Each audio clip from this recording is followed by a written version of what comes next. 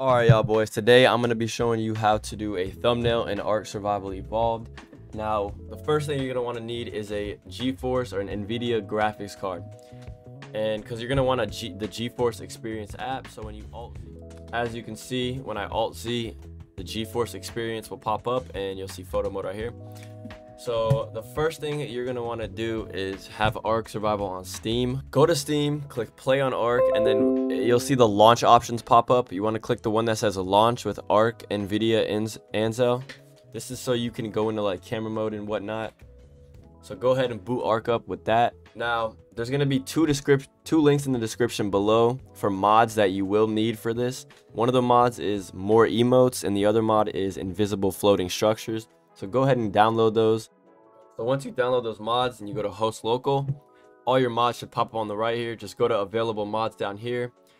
Click on the mod you want to put up top and have active, and then click the arrow to move it to the active mods section. And then go ahead and load up whatever map you want to do your thumbnail on. I just do island. I feel like the lighting's good on island. So we're loaded in here. We're going to go into GCM. And when you have floating structures, go to crafting and look up floating, and you'll see this one right here. Craft one of those bad boys, and then you can place this anywhere you'd like. I recommend going somewhat outside the map, like over here, as you can see. And then you place the floating structure and you land on it. Perfect. So the next thing is, when you have the emote mod, if you hover over it, it'll tell you how to use it. So for this one, we're gonna do this emote right here. We're going to use this one to make a thumbnail, as you can see. So what we're going to do is we're going to click backspace to get rid of our HUD. We're going to go into first person and straighten out our character. Now what we're going to do is go into our command prompt and type in slow-mo, and then I just do 0.01 like that, right? So now what you do is you're going to want to do your emote, and then as your emote is starting, you want to click Alt-Z, and this will pop up. Wait till you get in the spot you want it, and you click photo mode. Boom.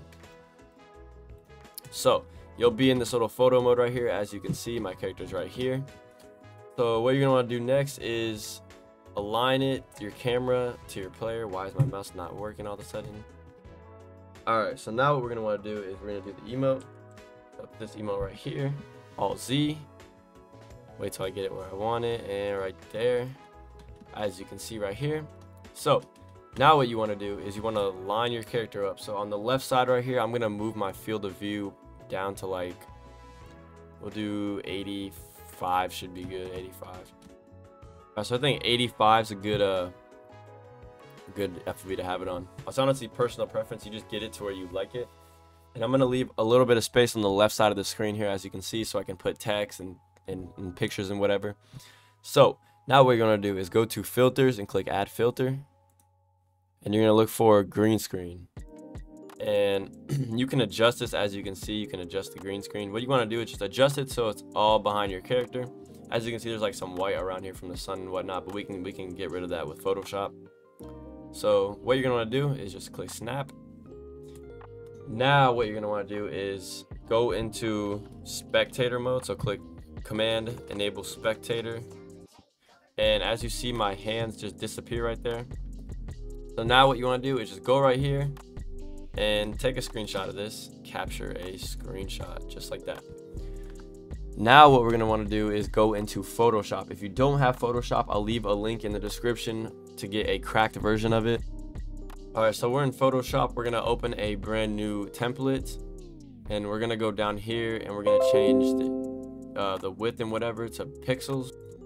And YouTube, the thumbnail is 1280 by 720. And then we're going to go down to background contents and click transparent create. Boom, just like that. Now, what you're going to want to do is go to the file where that green screen of your character, the screenshot of that, go to where that's saved. There we go. All right, so as you can see, we have this one right here. We're going to open file location. On my second monitor it popped up, so we're going to scroll down to where we find it, and it's going to be this one right here. Go ahead and drag that. Now to get rid of the green screen, all you're going to want to do is go down here, click on this right here at the bottom right, click on this layer, and then go to the top, click select, and then click color range. Now what you want to do is take the fuzziness, move that all the way to 200, check the invert box, and then selection preview, go to black mattes. Now what you're going to want to do is you're going to click on the green screen just like that. As you can see, it removed all the green. So what you're going to want to do after that is click OK, and it's going to have a cutout of your character model. Now all you're going to want to do is when this is selected, go to the bottom right here and click this little camera looking thing. It's add a layer mask. Boom. That's going to remove the green screen. All right. Now what you're going to want to do is go to where we had the background. I'm going to use this one. It's a different one that I have, but I'm going to use it. And that's going to load in, as you can see, and it's going to cover the character. All you're going to do is go on the right side of the layers and drag it under your character. All right, so as you can see, we have our character. I'm not worried about this white part right here. That's just because of the lighting where I took the screenshot. If you want, you can find a better spot to take it, and this won't show up, but it doesn't really matter because I'm going to add a white glow around the character anyways to make it pop. So now what I like to do is I like to add my text. So I'm going to go down on the left side of the screen, and I'm going to click the T. Boom, just like that. All right, so I'm going to type something, let's just say day 1, right? And I'm going to go back up to this tool right here so I can move this around. And if you want the text to be like behind the character, what you're going to want to do is on the right side where your layers are at, drag your text underneath your character model, and it should go like this. So I kind of like it like that. That looks pretty nice. To make your text kind of pop out more, what you're going to want to do is on your layers on the right side, click on your text, right click, very top, blending options. Now what you're going to want to do is go through all these options and pick which one you think you would like. The ones that I personally use are stroke, drop shadow, and inner glow. Do one at a time, I'd say, so you can add them on so no effect is overpowering any other effect. So what you're going to want to do is you just want to play with this.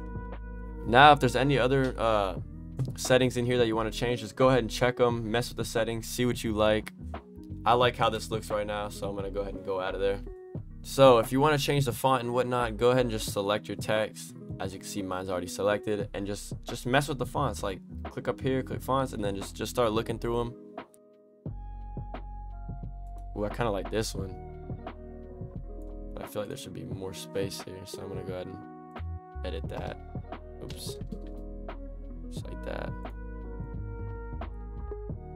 Yeah, I like how that looks right there. So we have the text right there, as you can see. Now, as you can see, my character is pointing backwards. So I'm gonna have something like a screenshot of like the loot I get from the raid, or something that has to do with the video, and I'm gonna put it right here. So you guys already know how to get the screenshots and whatnot. So I'm gonna go ahead and find the one I want to use, and it's gonna be this one right here. So I'm gonna drag this on. I'm gonna shrink it, and I'm gonna put it right here. Oh yeah. All right, so we're gonna make this this screenshot here pop out a little bit more. So what we're gonna do is on the right side where our layers are, we're gonna right click with the screenshot, go to blending options. We're gonna go to outer glow, and we're gonna fuck with this a little bit. So I like to change it to like this bright yellowish color. We're gonna fuck with that a little bit.